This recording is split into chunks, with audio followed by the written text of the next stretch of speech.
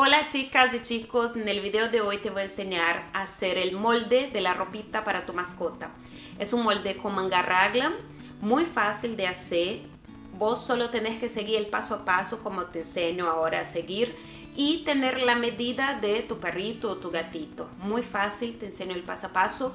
No te olvides de suscribirse acá en el canal que está empezando y necesito tu ayuda para seguir con este canal, ¿ok? Entonces compartan con tus amigos, con gente que también sabes que le gusta la costura, la moldería y todo eso, para que yo pueda seguir con este canal. Beso y vamos al tutorial. Entonces vos vas a necesitar de la medida del cuello hasta antes de la cola de la mascota, del gatito, del perrito. También vas a necesitar de la circunferencia del tórax dividido por 2, esa medida dividido por 2. En la parte más gruesita del cuerpito de la mascota, no en la cintura, en la parte del tórax. También vas a necesitar de la circunferencia del cuello, que sería ahí donde pone la correa, la partecita ahí del cuello. Y eso vos medís con una holgura, pones como un dedito así adentro y haces esa circunferencia más cerradito que eso, no tan así. Y así vos sacas la medida del cuello y también con esa holgura sacas la medida del tórax también, no tan justo. También vas a necesitar medir desde el cuello hasta la pancita, es para saber dónde va la ropita.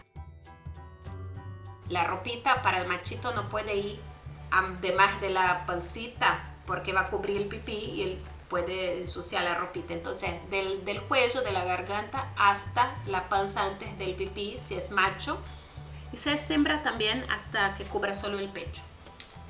Entonces necesitas esa medida, que en mi caso acá es 23 centímetros. Medir también para hacer la capucha de hombro a hombro, igual para hacer la capucha de gente mismo. Medí el perrito, como la cabecita está ahí adentro, por ejemplo, eso es la cabecita del perrito o del gatito. Entonces con la métrica, con la cinta vas a medir así con holgura, no justito, más suelto para que la capucha pueda ir para allá, para acá. Esa medida dividido por 2, esa medida necesitamos también, vamos a necesitar. La circunferencia también de la patita con holgura también es bueno sacar esa medida, no es tan necesaria, da para más o menos poner una medida, pero si tenés es mejor. El Shih Tzu y el Pug, esos perritos más chiquitos, pones un largo de manga de 4 a 6. Si es un perro más alto con patas más largas, pones 6, 7 más o menos. Si es un Shih Tzu, 4 centímetros está más que bien. Entonces vamos a hacer el molde. Medida horizontal, mitad de la circunferencia del tórax. Esa línea que hice ahí, vos vas a poner la mitad de la medida que sacaste de la circunferencia del tórax de tu mascota. Y en esa medida vertical es la medida de largo, que es desde el cuello hasta antes de la cola.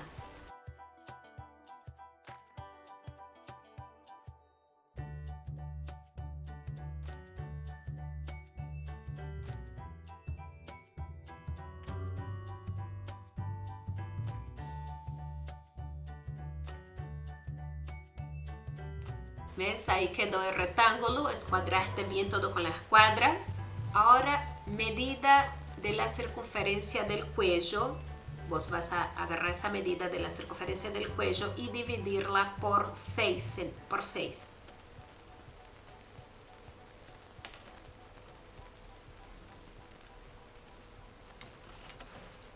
Poner esa medida al lado superior derecho del rectángulo, ahí, en ese pedacito. Ahora la medida otra vez de la circunferencia del cuello dividido por 3 y vas a poner en esa parte ahí superior del lado izquierdo del rectángulo. Y ahí sobra ese espacio ahí. Ese espacio que sobró, vos vas a dividir por 2 esta medida.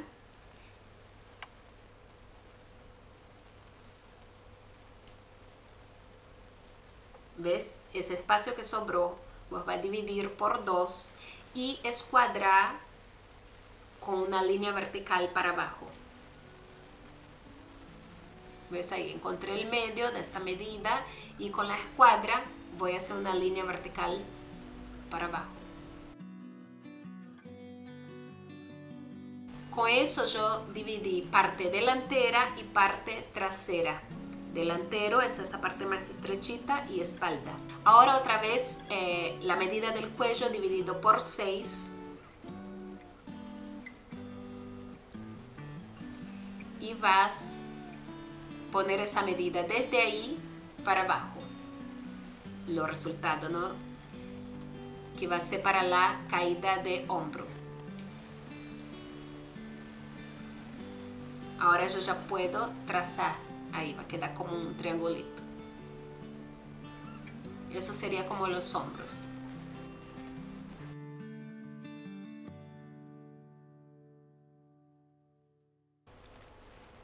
Ahora en la parte delantera baja 1 centímetro y en la parte de la espalda baja 1,5 centímetros. ¿Ves? Ahí bajé 1,5 y en la parte delantera 1 centímetro. Y voy a trazar una línea ahí hasta el hombro. ¿Ves? Va a quedar ahí los hombritos. Y ahora tenemos que hacer la sisa. ¿Dónde sería la sisa, no? Entonces otra vez, la medida del cuello dividido por 2, el resultado de esa medida dividido por 2, vos vas a poner ahí, desde arriba ahí, hasta donde llegue esa medida y vas a marcar un puntito, un tracito. Ahí, una rayita. Ahora desde la caída de hombro, no más desde arriba, desde la caída de hombro ahí de esa puntita del triángulo, hasta el punto que marcaste vas a encontrar la mitad de esta medida y marcar también con un puntito o una rayita. ¿Ves? Ahí encontré esa medida. De este punto salir 2 centímetros para el delantero, para el lado delantero, ¿ves? Vas a salir 2 centímetros para este lado y para el lado de la espalda salir 1,5. Y ahí vas a dibujar una línea que curva, que sería la sisa. Ahora voy a poner la medida que va desde el cuello hasta la pancita, que en el caso de mi perro es 23 centímetros.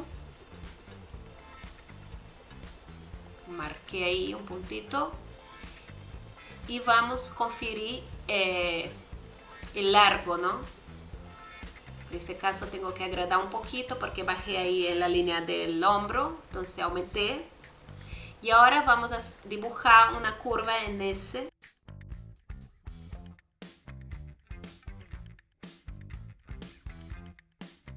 Esa curva puede ser distinta en otros moldes porque depende de las medidas del perrito, si es más gordito, más largo. Por ejemplo, el mío es más gordito y más chatito, entonces quedó como más compacto el molde. Yo ya hice otro molde para un gato que quedó más con una cola pronunciada. Entonces eso no importa. Lo importante es tener esta medida bien del cuello, de la gargantita hasta la pancita, antes del pipí. Y hacer la curvita ese en ese. Y el largo tener bien también. Ahora para hacer la manga raglan, ¿qué voy a hacer? Encontrar la mitad de las medidas de los hombros. Ahí encontré la mitad. Y de este lado también encuentro la mitad. Marco.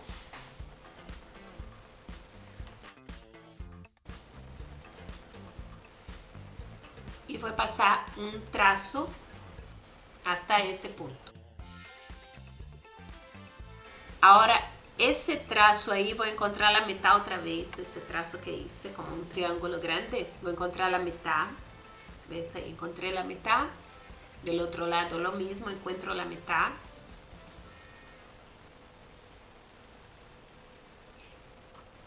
Y de este punto salí 1,5 centímetros para el lado delantero y salí 1 centímetro para el lado de la espalda. ¿Ves? Eso es para poder dar una curvita en lo que sería la manga raglan. Voy ahora a retrasar con una pequeña curva, una línea en curva. ¿Ves? Para quedar más moldadito.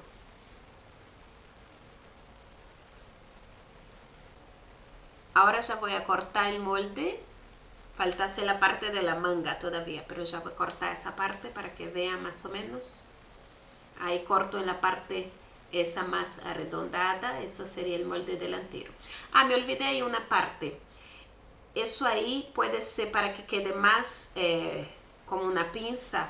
Puedo hacer una pinza, pero no es tan necesario. Si no quiere hacer, puede dejar de esa forma. Vos vas a encontrar el medio de esta medida y vas a poner medio centímetro para cada costadito y trazar una línea curva ahí. Y ahí vas a cortar el molde ahí en esa línea curva y va a quedar el molde ahí más acinturadito. ¿Ves? Ahora corto por la línea curva si quiero más acinturado, si no puedo cortar recto mismo. Ahí ya tengo la parte delantera. Y ahora voy a cortar la parte de espalda.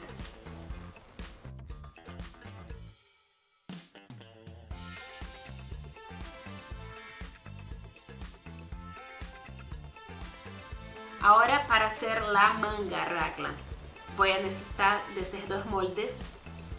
Juntar los moldes delantero y espalda por la parte más recta, ¿ves? La parte recta esa.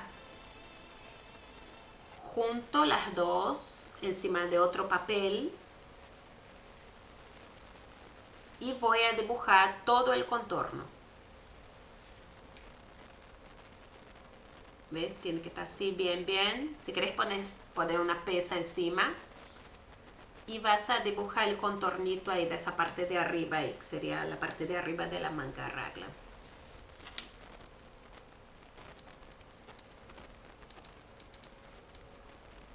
Ahora ya está, ¿ves? Tengo que marcar, el molde estaba así y así. Esa es la parte delantera y espalda, entonces tengo que anotar ahí. Ahí sería espalda, esa curva, y esa delantero, para después saber encajar la manga con la parte de la blusa. Y ahora el largo de la manga, deja de 4 a 6 centímetros de largo de la manga. Para un shih tzu, un pug, un bulldog francés, esos perritos más chiquitos, más chatitos, que tienen la pata más corta, deja unos 4 centímetros, está más que bien. Si es un perro alto con patas más largas, deja 6, 7 centímetros. Porque además de eso va el puño también, ¿no?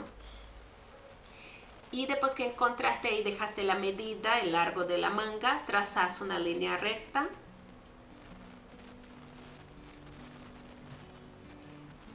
De esa línea recta encuentro la mitad y voy a entrar 4 centímetros de cada lado.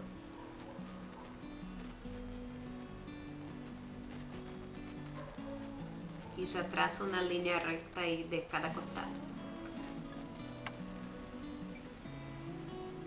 ¿Ves? Así. Y ahora en el medio ahí voy a subir medio centímetro y trazar una línea vertical. Así. ¿Ves? Y así ya está hecha la manga raglan.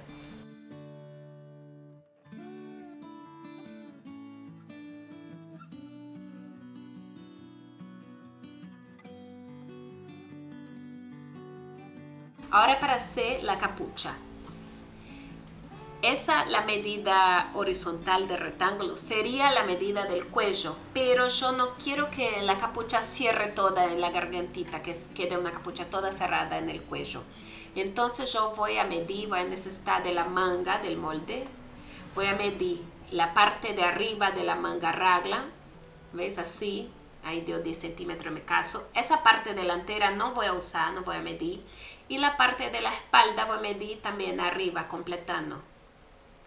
Que en mi caso ahí dio como 17 centímetros. Entonces esa medida va a ser de la horizontal en ese rectángulo para hacer la capucha. Y en la vertical, esa línea, esa medida, va a ser la mitad del hombro a hombro de la cabeza de la mascota que te enseñé. Así, así y la mitad es esa medida. Después ahí en este punto yo voy a bajar 2 centímetros del lado derecho superior. 2 centímetros, ¿ves? Y después de ese mismo punto voy a bajar 7 centímetros. Y ahí voy a subir 1,5 centímetros al lado derecho inferior del rectángulo, subo 1,5 centímetros. Y voy a trazar una línea recta ahí hasta la otra esquina. Y ahora tengo que trazar, podría ser de ahí de abajo, pero ahí yo pienso que va a molestar la mascota. Voy desde ahí arriba y hago uno los puntos, ¿no? Con una curva. Y ahora desde ese punto ahí salir 3 centímetros. Salgo 3 centímetros de ahí y voy a unir estos puntos. Y voy a unir estos puntos en curva. Y así, mira, completo la capucha. Eso yo voy a cortar 2 veces y más 2 veces en el forro y 2 veces en la tela principal. Si vos no, eso para hacer una capucha forrada, queda más linda. Si no querés hacer forrada, corta solo 2 veces en tela principal y deja un margen de costura ahí bastante para hacer el dobladillo de unos 3-4 centímetros para hacer el dobladillo y no haces forrada. Y listo, así está ya el molde de la capucha.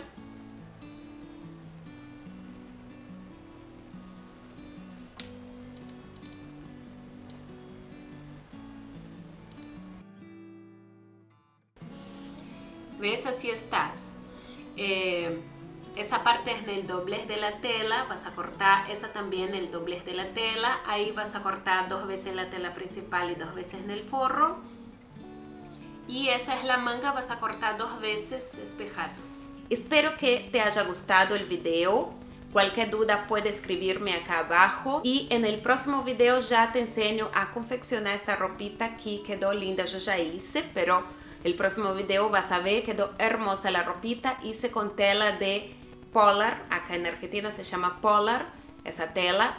O podés hacer con una tela de punto más gruesita, que va a servir. Entonces ya va preparando la tela para el próximo video confeccionar esta ropita linda. No te olvides de suscribirse en el canal.